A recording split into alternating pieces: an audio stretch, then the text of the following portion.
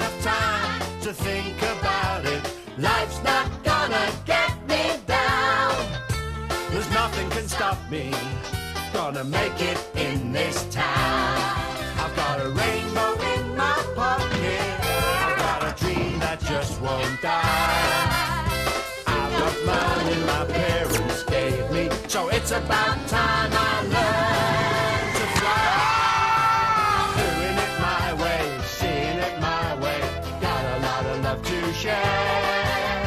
Life's a big banana sandwich. I haven't got a care. The all-new Alexei Sayle Show. With the collapse of communism in Eastern Europe, many of those countries have been invaded by film crews looking for cheap locations and cheap labour. The Paris of Inspector Maigret is, in fact, Budapest, and the Rome of Hudson Hawk was, in reality, Warsaw. Similarly, this may look like London, but it is, in fact, Bulgaria. Yeah, you see, it's much cheaper for us to build this lot out of chicken wire and plywood than it is for us to pay British wages or for us to conform to European health and safety regulations. In fact, we don't have any health and safety regulations at all. And best of all, these people, they work for like a turnip a day, you know. We actually give them turnip vouchers. Excuse me. Look, I've told you people before, we are filming here. You said you wanted capitalism, old lady. Now you've got it. But, you know, the people of Eastern Europe, they're so scruffy. They all look like they've had their hair cut by Camden Council. I am very popular here in Eastern Europe. I'm very proud to say that I was the first Brit to get a Lithuanian visa. What a bloody useless credit card that was. Hey, Kopak, move the feet, huh? Blow it out of your ear. Hey, Kopak, Little. The inspector wants to see you. The inspector? What does he want? I'll call you back. Who put the bug up his ass this time? Have we seen each other before? About 8 or 9 times. You wanted to see us, Inspector? Too bleeding right. It's not the Colombian bust, is it? No, it's not the Colombian bus, Kopi. What is it, then? Someone's put that Kazi in my office. Who left that toilet there? Inspector, come on. It was you, wasn't it, Little? I hate you, Little. I hate you. Can I have a bottle of trendy designer lager, please? Lager.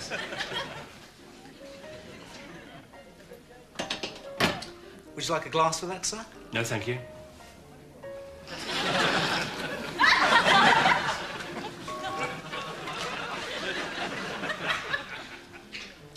You know, when you talk to old people about their holidays, they always act as if it's some kind of an ordeal, not a holiday. You know, you say, "Hello, Mrs. Johnson, did you enjoy your holiday?" And they go, "Oh, well, it wasn't too bad. We were a bit unlucky with the weather, but it wasn't too bad."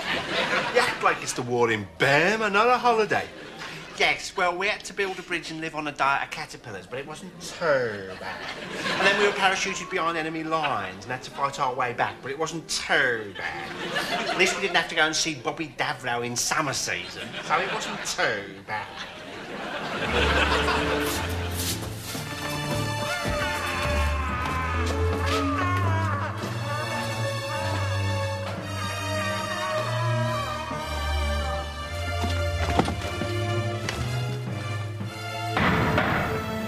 Welcome to your new home, my friend. The king will sleep easy in his chamber tonight. King? How have I offended the king? Silence! Oh. Blacksmith?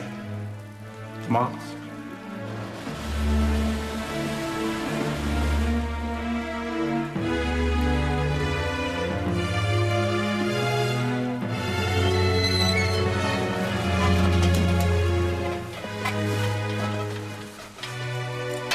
This mask will be your countenance.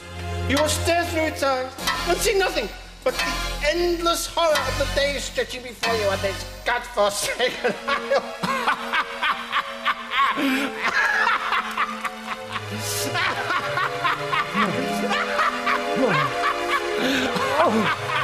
That's burglar! No! Blacksmith? What's the problem? I know what it is. I know what it is.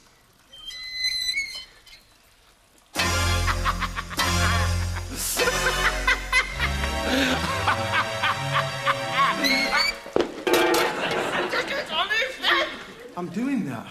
These are supposed to be really good. They'll give you another one if you take it back to the shop. I haven't got the receipt. No receipt. No receipt. How many times have I told you to get a receipt? Do you remember the trouble we had with that spike that wouldn't go up the Duke of Burgundy's arse? Just give it here. It's probably just a catch or something. You see? It's perfect. That's fine. That thing? Why would it come off? It's not supposed to. It's supposed to stay on for life. Oh, for Christ's sake!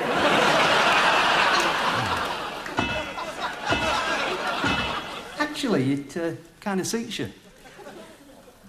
All right, you. You're getting away with not wearing the mask, but you still have to stay here forever. And I can tell you that'll be really awful. OK, lads. Look. Who's got the tea? Oh, bloody hell. OK, we've got VT breakdown, so everyone to the quick change area and let's get the warm-up guy on. Where is he? Oh, sorry, Mark. Cheers, Mark. Thanks a lot. Lovely lad, that Mark. He's not gay, he just helps out when they're busy, you know. He's not gay, like, he's just left with the bloke who is, you know what I mean, like. All right, Bobby Chariot here, top warm-up man. Here, how you diddling? Bloody sod you then, right. OK, top warm-up man. Now, we've got a bit of a VT breakdown, as they say, and so I'll just show you around the studio, you know what I mean? Show you a few of the technical things. This here is a monitor, right? Like a television, really, but if you're a daft bastard who works in TV, it's a monitor, you know.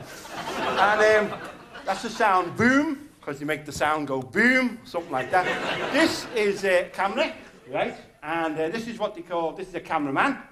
He's a bastard, he is. He's an oversexed, overpaid, bloody bastard, he is. Do you think I don't know about you and my bleeding wife, eh? Do you think I don't know about you sleeping with my wife, so she's chucked me out, so I'm sleeping in my Jaguar? All right, then. Let's have a laugh. They tell you I'm separated from my wife and sleeping in my Jag. Separated from my wife because some bastard of a cameraman's been poking my wife, you know what I mean? All right. I'm not saying nothing, all right, you know. I'm on pills for my nerves, all right, leave it out, pal. We're a great nation, aren't we? Us British. Not like them Norwegians, eh? They bombed our house, they did. Or was that the Martians? I'm not sure which. I'm on pills for my nerves, you know that? Bobby, we're ready to go now. Oh, shit. There's no business like show business, is there? Like the meat importation business. That's not like show business, is it? Or the lawnmower repair business. That's not like show business.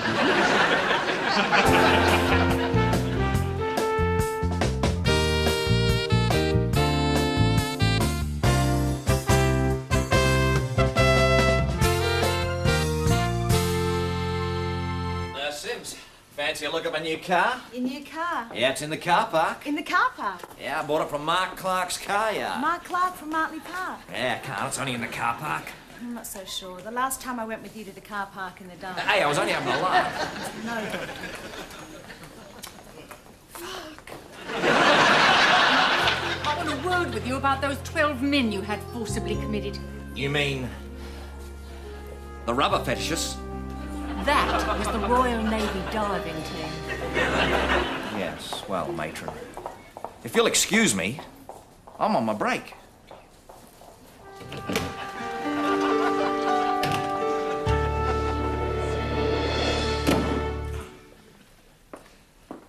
Hello, Dr. Jordan. Hello, Psycho. What are you reading? Herman Melville's Moby Duck. Don't you mean Moby Dick? No, Moby Duck. It's one of the books that I get from the misprint library. They do cheap misprinted books, you know.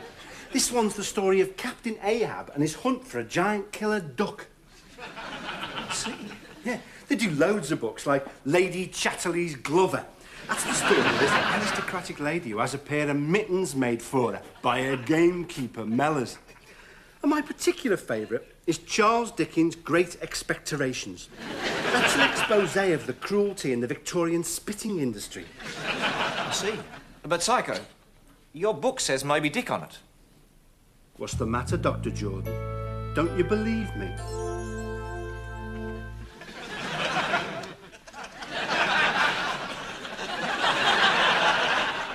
What's the matter, Dr. Jordan? Don't you believe me?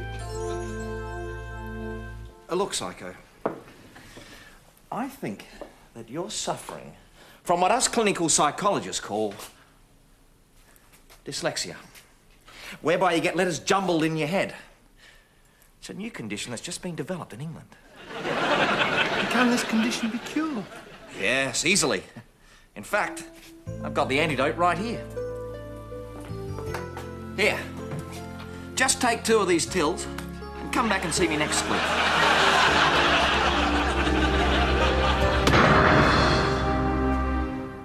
Crazy, I'm crazy for feeling so lonely. Oh, all right. How are you? Here, have a seat. You know, I was in the supermarket the other day buying a bird's eye menu master. You know, it says on the packet, serves 2. 2 what? Hamsters? Bits of cool. Amoebas.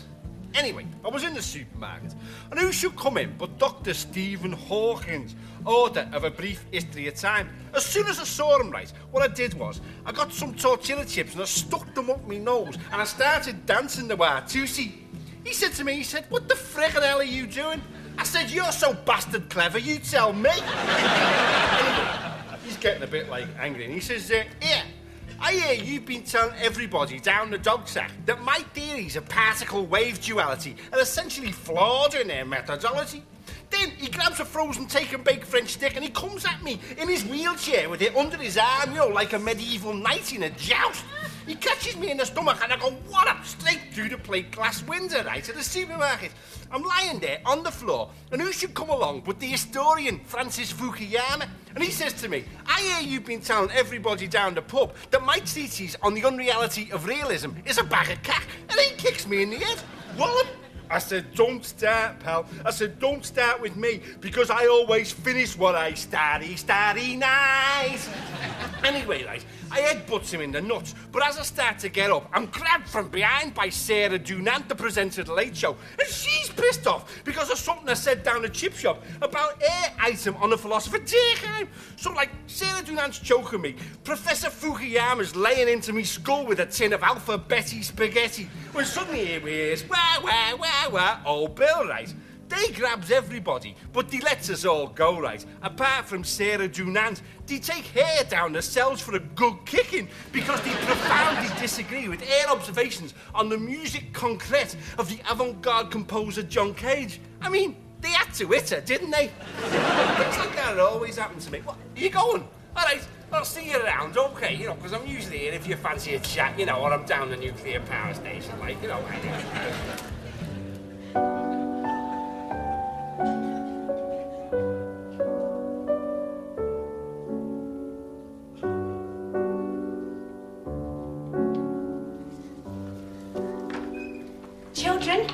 Children, I have a very special surprise for you.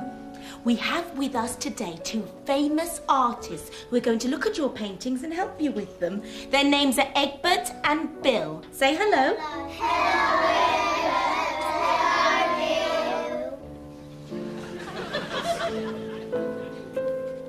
You have no idea. It's all been done before. Sculpture is dead. You are a Nazi.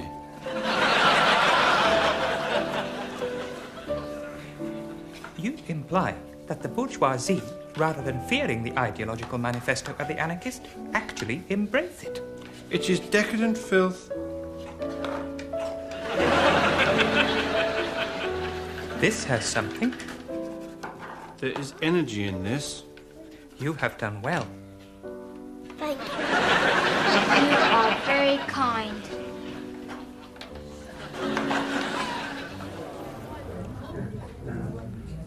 Nah, I'm full up.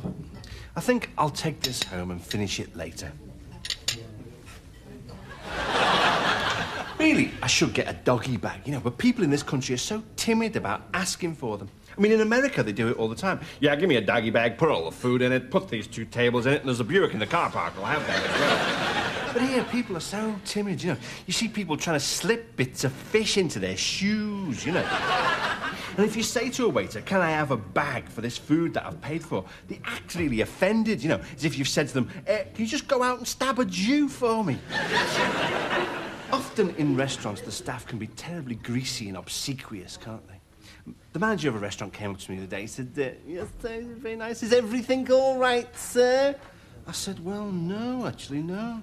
I'm really worried about the civil war in Angola, actually. He said, oh, well, what I'll do, sir, I'll get the staff in the kitchen and form them into a neutral peacekeeping force, all right? I said, yeah, fair enough. When I'm driving in my car, I usually listen to Radio 1, because that's the kind of guy I am. A bleeding idiot. Like another man of the people, John Major, I also like to eat in happy eater restaurants. Happy bleeding idiot restaurants, they should call them. My favourite family restaurants are actually Harvesters. I like Harvesters because they used to have a full-sized Wurzel Gummidge in every branch. I don't know if you know this, that's actually the sure sign of a good restaurant if they've got a stuffed TV character somewhere on the premises. The famous Brasserie La Coupole is noted for its arrangement of Daleks in the foyer. The Cipriani in Venice has a Philip Schofield stuffed with wild woodland mushrooms. And the Star of India in Acton High Street often has an Alexei Sayle stuffed with knives, forks and spoons. That's because I'm usually nicking the cutlery.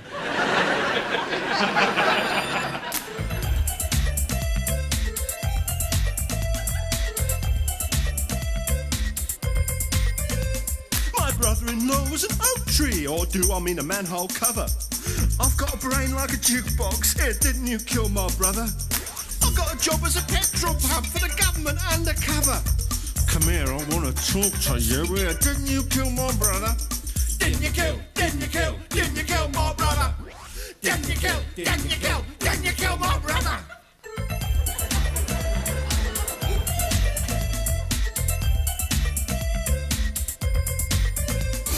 You're the best pal a girl ever had. I wouldn't swap you for another. Give us a pound or a click and tasting. Didn't you kill my brother? I like strangling budgies. I'm what you call an animal lover. I like North Korean cherry. Didn't you kill my brother? Didn't you kill my brother? Didn't you kill my brother? Alexei Sayle, tough, strong, decisive, able to leap tall buildings with a single bound until he puts on his glasses and becomes gibbering, indecisive John Smithman. Oh, dear. No, I don't know what to do. Oh, no. John, would you like sausages for your breakfast? Aye, I would like sausages, but will that alienate our middle-class voters? Maybe I should have brown flakes, but that'll annoy our working-class voters. Oh, I've been hit on the head by a frying pan. Should I fall over? Well, would Mr. Major fall over? Reset. Yeah, you know, that's what they tell me. You know, the doctors call it manic depression, but I reckon it was some mutton Mombasa I had in the canteen at Yorkshire Television, you know, while I was doing Celebrity Squares. Probably we're on a set change. Oh, all right then, Mark. Cheers. Lovely lad, Mark. All right, they got a set change now, so I'm going to tell you a bit of a joke, right? You know, help ease the depression. You know, as I say, I'm on pills for my nerves and all that. Anyway, right, this bloke's driving along, right, and he sees this sign. It says, racehorse for sale, £5. He thinks, oh, bloody great, you know. So he goes up to the farm. He says, you know, nothing wrong with this racehorse. He said, fair enough. Lovely racehorse. Gives him £5. Gets it in his Range Rover. Lovely cars, them Range Rovers. And he drives off with the horse. Gets it back to his own field, right. He opens the back of the horse box. The horse comes galloping out like gallop, gallop, gallop, runs smack right into a tree, right? Turns around, goes gallop, gallop, gallop, gallop, runs smack right into a wall, right? Goes gallop, gallop, gallop, gallop, right? Goes smack right in the side of the Range Rover. He says, well, stuff this for a lark, right? Gets the horse, takes it back in the horse box to the farmer. He says, here, he says, farmer. He says, this horse you sold me, it's blind. The farmer says, no, it's not blind. It just doesn't give a fuck. We're ready to roll. Thanks a lot. Look, don't worry about my punchlines, will you? You know, and me best gag, just because I'm not some fat communist with no hair, you know what I mean? I mean, I want pills for me nerves, you know what I mean? Are you ready? Yeah, all right, yeah, I'm sorry. It's getting late. I'm sorry, Mark, yeah, all right, yeah, sorry. OK, all right, everybody. On we go now with more top fat fun. Great. I used to have this pen pal. He was a Basque separatist. Kept sending me letter bombs. I got very depressed and I decided to go on holiday. I read in this holiday brochure that they were going to give me the holiday of my dreams. Well, seeing as most of my dreams seem to consist of me falling into a swimming pool full of puppies, and the puppies have all got the faces of newsreaders, and they say, hello, Mr. Ramsey, you'll find yourself on Sky News one of these days. Well, I didn't fancy it much, really. But, you know, the only time our ancestors went abroad was during times of conflict. For example, my grandfather was sent to fight in the Sudan. Unfortunately, there wasn't a war there at the time, so he just punched a nun. He also went to fight in the Portuguese extremely civil war. Please, you shoot me. No, please, you eviscerate me with a rusty bayonet. Oh, no, no, no, no, no. Anyway, I did go abroad, but before I went, I looked in the brochure, and the hotel I was staying at, unfortunately, there wasn't a photo of it. There was just an artist's impression. And I'm afraid, I think the artist must have been Hieronymus Bosch, because when I got there, the streets were full of fish-headed people eating each other. That, or me gas heater was leaking, I'm not quite sure which. There wasn't much to do there either. There was snorkeling, but I don't really like snorkeling. I mean, to me, that's just swimming through fish shit, you know. British people are very funny, aren't they, when they're on holiday? They just seem to wear, like, shorts and then black socks and shoes. It's like somebody's stolen their trousers. The weather was very weird as well. It was weird weather. It was 90 degrees in the shade, but it was -7 in the sun. Those charter airlines are a bit of a worry as well, aren't they? You all have names like Not Crash Much Airlines. That's very reassuring, isn't it? But I... What's this? I didn't have this on the last shot, did I?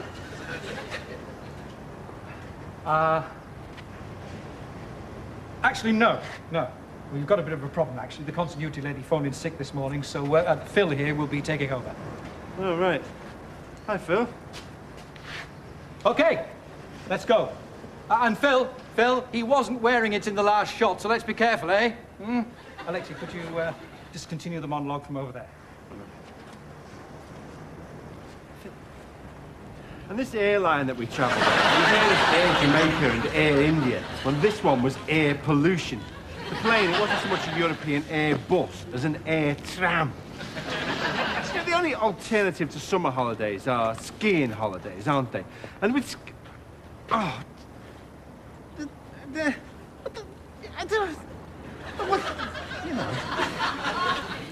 think skiing's such a pointless pursuit, though, isn't it? You know, I mean, why laboriously climb all the top of the way to something, then to tumble down the other side? I do that all the time when I'm pissed. People wear such ridiculous outfits when they're skiing as well. I was on the slopes the other month and I saw this bloke in a green lycra figure-hugging outfit, a helmet, goggles. I went up to him, I said, are you a skier? He said, no, I'm a tobogganist. I said, well, fair enough, give us 20 Benson and Edges then. Philip Larkin, regarded by many as England's greatest post-war poet. But behind the public image of a sensitive and respectable man of letters lay several dark secrets. Excuse me, Mr. Peters, how do you remember Philip Larkin? Well, he was one of my best girls. Philip Larkin was a stripper in Alan Peters' Pink Flamingo Club in Hull's notorious slum district from 1952 to 1976. I knew about Philip's stripping, yes. And all his friends knew about that. But I think, you know, until the book was published, I was one of the only people who knew about the horse racing. But what Philip Larkin kept hidden from everybody throughout his life was the identity of his real parents. They were, in fact, Ma and Pa Larkin from the Darling Buds of May. Here, any minute now, Pop, and you can have a nibble on your dumplings. Oh, perfect, perfect, girl. Now, time for a quick cuddle while we're waiting, eh? Oh, best not to in front of our Philip. You'll only see him off moaning. Oh, he's a right, isn't he? Do you reckon he'll cheer up if I let him go outside and chop the head off 5 or 6 chickens? That'll take him out of it, eh? Hey? Oh, dear. What? I shouldn't have bent down all of a sudden like that. I think I've conceived again. Oh, more the merrier now. Come on, girl, let's go. All right, I'll just make some more bread, sugar some almonds, pluck a few geese, give birth, and then I'll call it a day, eh? His final poem was dedicated to his parents. Did I know them, Mum and Dad? They left me to my own resources. I didn't know who Mummy was, but Dad was Del Boy in Only Fools and Horses. This holistic healing is very popular, isn't it? I myself have had acupuncture. People say, isn't it painful? I say, no, no. It's no more painful than having bloody great big needles stuck in your skin. Most of the people who come to these places, there's nothing wrong with them. They should be sent away with a holistic slap round the head. The reason that a lot of people feel unwell is because they're unsatisfied with their lives. They wish that they'd been born taller, or they'd been born blonde, or they'd been more muscular when they were born. I'll tell you what would be good for me, would make my life better. I wish that I'd been born stupid.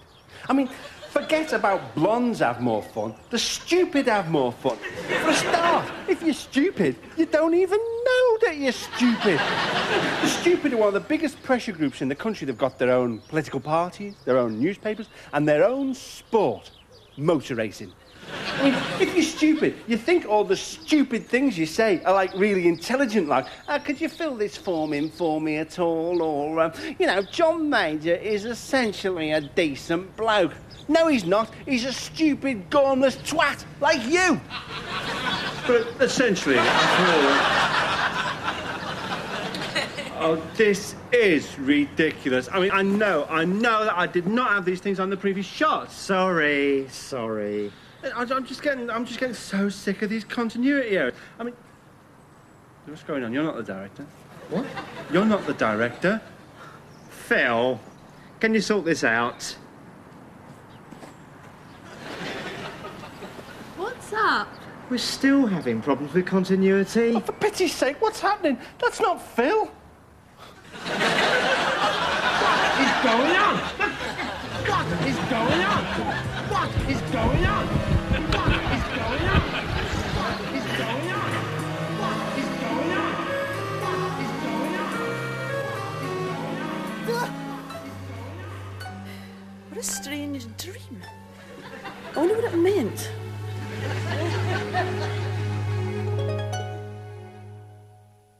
Hey, love. Yeah, did I ever tell you about my theory about the Loch Ness Monster? Yeah, I reckon it's just a big prehistoric creature living at the bottom of Loch Ness. Am I on?